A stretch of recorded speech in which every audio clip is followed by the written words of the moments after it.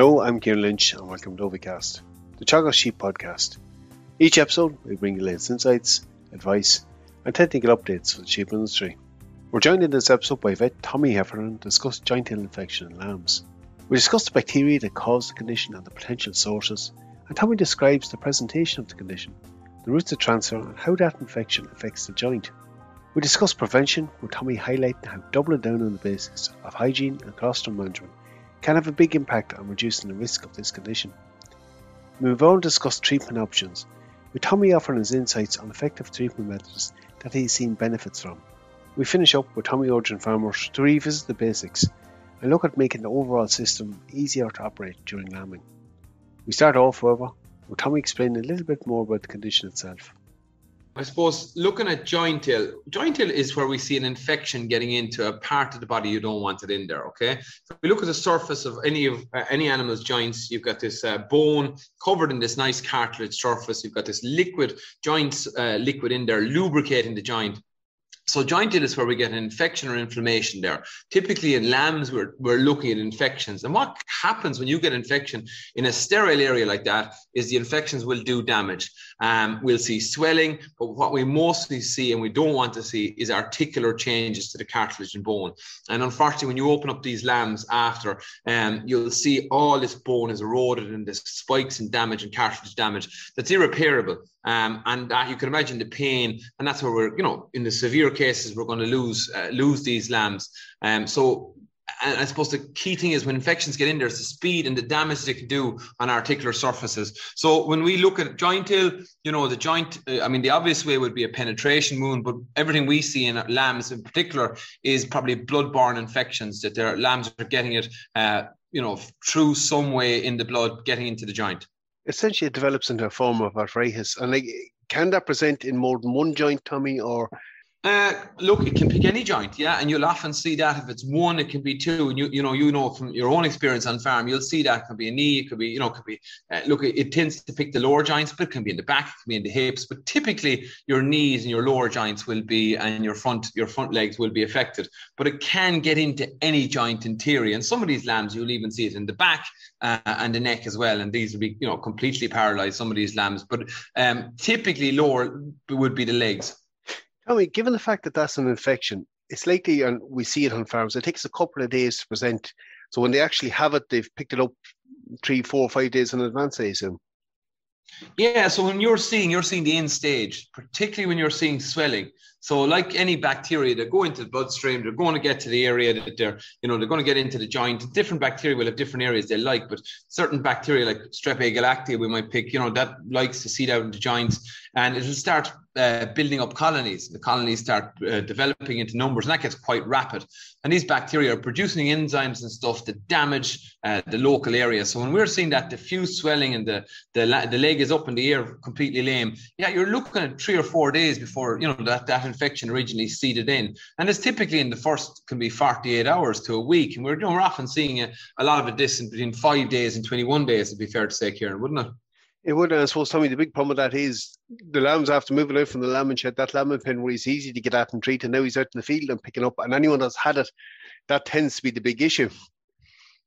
Yeah, and again, with I suppose we want to prevent it always. That's been a lot of my focus, but I suppose treatment is still need to treat these lambs. And the one thing I would always say about treatment in joint heel is early, and it's the same with everything, unfortunately. The earlier you're getting in to kill those infections, be it antibiotics and medications to stop the articular changes like steroids or anti-inflammatories, the better. So when it's going on for a couple of days, which can happen, these lambs you can miss them. The poor will have poorer treatment success, to be honest with you. We might come back to that bit in a second, but you mentioned Strep galactea. So I think that's the most common cause there. Are there others that can cause it as well? Yeah, so there's lots. So I still think E. coli are there. There's some staffs. People talk about erysipelas rosea patti. It's a pathogen you could see in pigs a bit as well. But I have to say now, and it's been a while, but I do get to talk to pathologists in the labs and kind of an idea of what's happening. Any lambs that I would have opened up to swab joints to actually see, we can do that, we can do that and kind of figure out what's happening. It would have been Strep A galactea. It seems to be the dominant pathogen in both Ireland and the UK now, from talking to vets on both sides of the water, that we're seeing when it joint ill. And unfortunately, it's a tricky little pathogen as well. It's not a straightforward one. Right, Streptococcus, and it's fairly commonplace in the environment. So how did you go about picking it up? So, yeah, this is the challenge, is that Strep A galactea, so there's lots of different, it's a family of species of bacteria, there's different ones then. Strep A galactea can actually, when you can have carrier yolks. And I don't think, and maybe the last time I've read, it hasn't been as, where they actually carry it. So different bacteria can be carried, like salmonella can be in the gallbladder. But what happens, unfortunately, when their yolks are carrying it, they can spread it and it'd be totally healthy in vaginal discharges and can go in milk and colostrum. But obviously, being in a vaginal discharge means that, there's a high risk for that lamb picking it up. There's a whole series of things that need to happen then around the bacteria being in the discharge to getting into the lamb, and often they can go in through orally to the tonsils of the lamb and then actually overcoming the immune system and causing infection. So it's still back to, like with all our diseases, unfortunately we still see a lot of our diseases the first 48 hours. It's cold and colostrum are the big ones still. So like even Strep A galactea can even cause problems when you do a good job with colostrum, but it's so important that we still work on that dry, clean environment. Loads of good colostrum and having that well fed, particularly come up to lambing. I've done a lot of work with colostrum over the years, and that close-up period to lambing, high quality energy and protein make a huge difference in the colostrum that you'll sample, if that makes sense. Again, we might come to that as part of our treatment in a moment, but in a case where a lamb gets enough colostrum in, there's still a good chance he can survive it. But that risk of exposure, so we've carrier yolks there that can bring it in. It's in the environment as well. Hygiene, Tommy, handling wet lambs, and that routes of entry. Typically we think of the navel, the mouth. There are other entry points as well. Yeah, so if you look at the 5 key points for probably a lamb, is the mouth, the ear if you go near it, the navel, any sort of break in the skin, or the tail, or castrating lambs. So if you're using rings, so doing anything with a wet lamb where you're breaking the skin is a big risk. Particularly where you're seeing issues with the actual pathogen and these flocks who are dealing with it. It might sound mad and a bit of hard work, but I would have used alcohol washes for lamb rings, and even if tags were being used in some farms, to be honest with you, because the risk of the infection that way. So wet lambs, doing anything with wet lambs, sucking wet lambs, using your fingers in the mouth. The particular strep bacteria seems to love hands. So, nobody particularly loves wearing gloves. Lambing sometimes prefer to put their hand in and better feel, but wearing gloves is essential if we're looking at trying to reduce cross-infection between carrier yolks and other lambs on our own hands, to be honest with you, Ciarán. Really, really important, because it's not every yolk is going to be carrying it. I read research a few years ago where they were looking at yolks that were actually carrying it. I think in a particular flock that was been looked at, it was been 5% of the yolks actually had isolated it. So you can see why you don't want to be just handling yolks and going from yolk to yolk, lamb to lamb, because you could be spreading this particular strep. No, and as you said, it can survive on your hands. And look, it's good practice anyway to wear gloves, regardless if you have it or not when you're working in the lambing shed. But like the navel, I suppose, Tommy, is another key route of entry, and correct treatment and getting it dried up and disinfected in time as well. Look, the navel is a good one. Again, I've done a lot of reading research over the navel. We were hyper excited about the navel 10 or 15, 20 years ago. And look, very much, it is very, very important. It's a tube. Remember, it's a tube. So if you think about the tube, it's the inside of the tube that the infection tracks up along. And so when you're looking at the navel, it's really giving it a good dip or a good spray. Now, navel dipping can be hard practically on farm. We often talk dipping far better than spraying, but spraying is probably more practical. And what I just say is a gloved hand, get your navel in and just literally soak the navel in a good either iodine alcohol-based navel wash, or maybe a 0.5% chlorhexidine wash, and do that early. But still, like, one of the main things if you're seeing navel infections it's still colostrum. It's still colostrum. So yeah, I think the navel is important. Remember to chew, getting in there early with a good disinfectant and having that as part of the routine is important. A lot of people actually, Ciarán, would have been, and this is probably in the past now, would have used antibiotic sprays in the navel. You're far better off with a good disinfectant. No, I think it gets dried up far quicker. So your alcohol, anything with an alcohol base in it, I find tends to dry the navel a bit faster as well. So I've used various concoctions over the years, but your iodine alcohol base or sometimes chlorhexidine alcohol base works quite well to dry that navel quickly. Tommy, in the case of an outbreak, it can be a nightmare for any farmer in the middle of a lambish at a time where he's already busy, he's looking at lambs are suffering.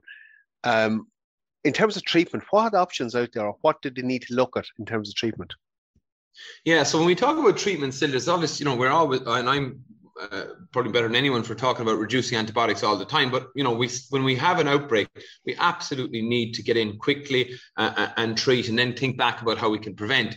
And we'll always see it, anyone lambing in during a bad break in weather, it just seems to really put pressure on the system. You'll see more infections.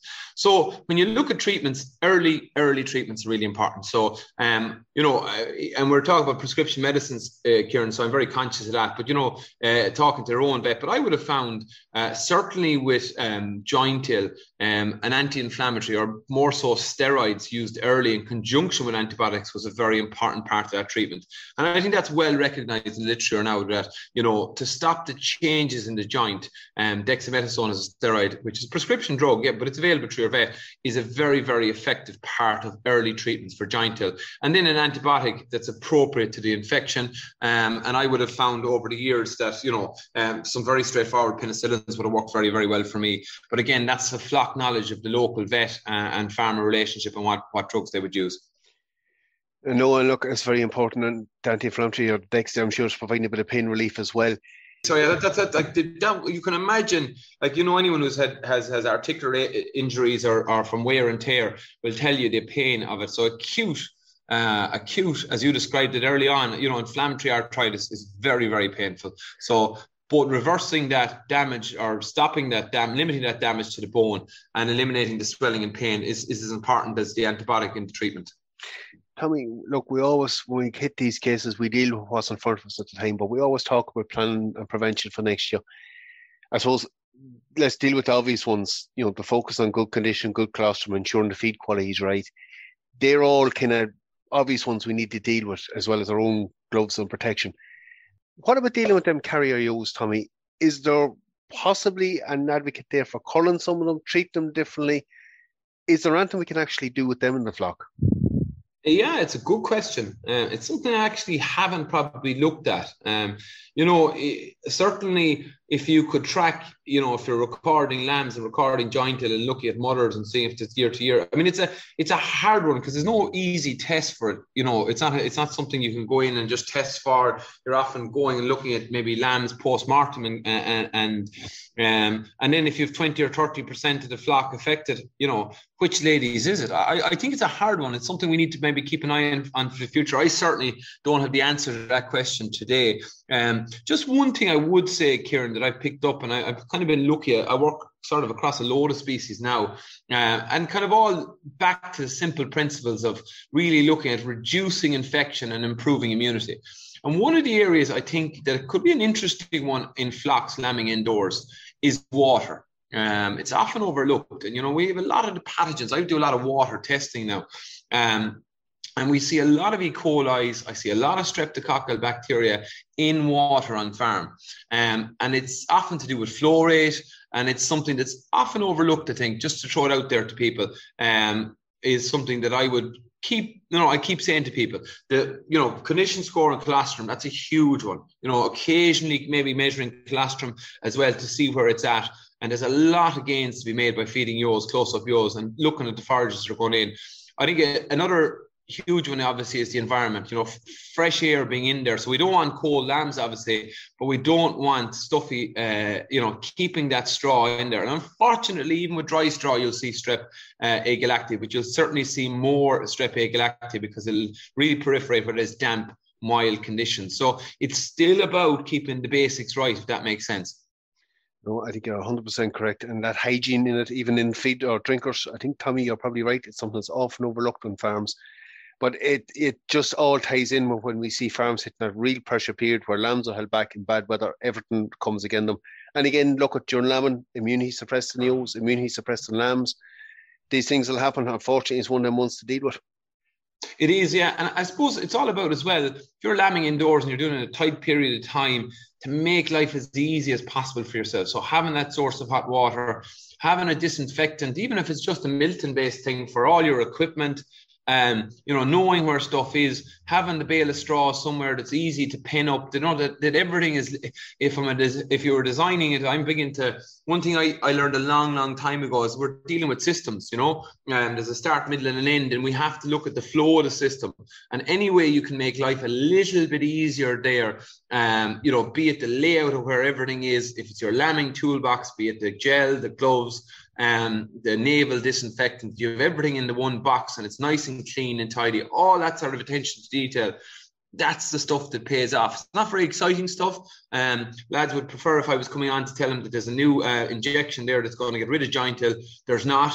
It's still that attention to detail that delivers the results, Ciarán. It's all the little things, it's always the basics. Tommy, that was great getting that update on it. It's a difficult condition to deal with. I think we have a bit clearer of a picture how to go about it now. Yeah, thanks, Ciarán. Good luck to everyone lambing this season. It is one of the trickier diseases. I have to say, if you wanted to pick a tricky disease in sheep that I've come across over the last 4 or 5 years, is this Strep A galactea. It is worth going more than just focusing on what I can treat with. It is worth spending a bit of time investigating it and looking for, because look, where I've seen success with it's been a number of small changes made over time, and that's what will deliver results. I think, in fairness, we spoke briefly before we came on. I think there's a bit of research to be done on it, Ciarán, would be fair to say as well, in the future, to see what the next steps is. One of these emerging diseases, really. Definitely is, Tommy. Tommy, great having you on. Thanks very much. Take care. Thanks, Ciarán. Okay, we're going to have to leave the episode there at this point. I'd like to thank Tommy again for coming on once and explain the condition in a bit more detail. I think he's given us a lot better understanding of how joint ill occurs, how we can go about preventing it, and some of the treatment options that should be considered if you have an outbreak of it. And again, as he highlighted, looking at that overall system and doubling down on the basics is always key during this lambing period. That's it for me for this episode. Again, for any updates on sheep program, keep an eye on our Twitter page at Teagasc Sheep. I'm Ciarán Lynch. Thanks for joining us. Don't forget to subscribe and listen in to any of our episodes.